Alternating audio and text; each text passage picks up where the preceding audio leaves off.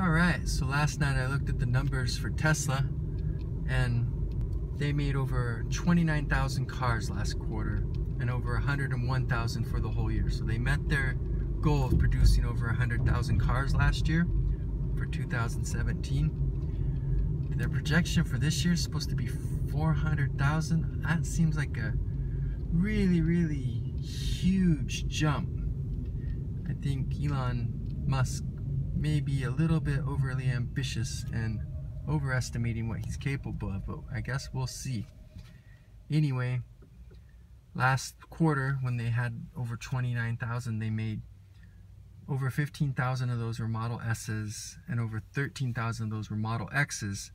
So it was only a little over 1,100 or so were actually Model 3s. So they got a long ways to go to catch up on those reservations.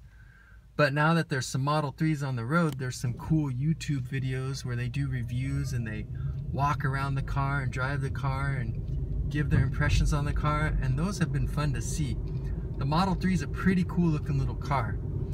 I really like it. Like, obviously the Model S is like the premium one. It has the air suspension and all the other luxury features, but I think that the Model 3 is cool because it's simplistic and it's small. I like smaller cars, and it's just been fun seeing the videos. It's cool that there's a really high quality, fast electric car with good range for somewhere between 35 to 45,000 depending on what you get on it. So I'm really happy that those are starting to get on the road.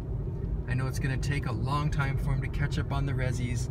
It's going to be a real long time before any run-of-the-mill person can just go and get one, because right now they're all backed up on orders. But it's cool that he's starting to make his vision a reality, and I really like the finished product. The Model 3 is a really nice car. I recommend, if you haven't yet, go see some of the Model 3 review videos. They're really nice.